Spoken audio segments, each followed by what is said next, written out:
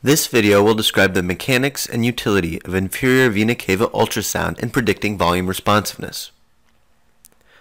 With the patient laying supine, identify the costal margin and xiphoid process. Using a linear or cardiac probe or a curvilinear abdominal probe, position the probe 2 to 4 finger breadths below the costal margin with the probe marker pointing in the 9 o'clock position.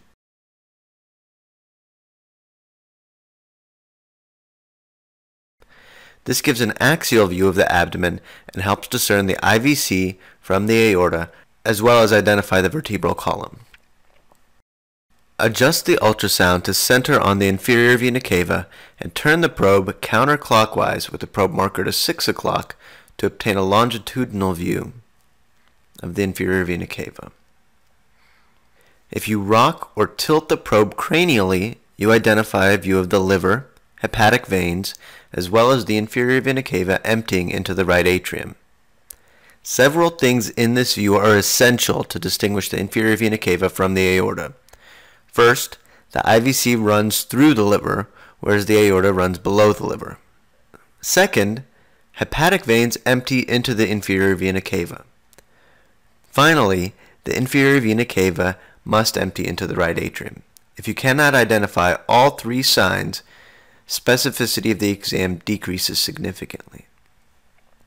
Once this view is obtained, collapsibility is measured or estimated within 1 centimeter of the hepatic veins emptying into the IVC. IVC collapsibility is the decrease in size of the inferior vena cava with a positive pressure breath.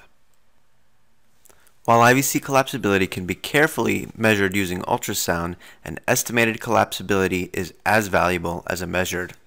In these examples, you can discern a collapsible IVC on the left from a non-collapsible IVC on the right.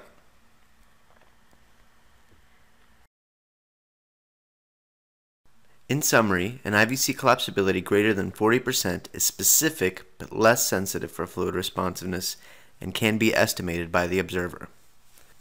IVC collapsibility is a valid measure whether or not the patient is on the ventilator.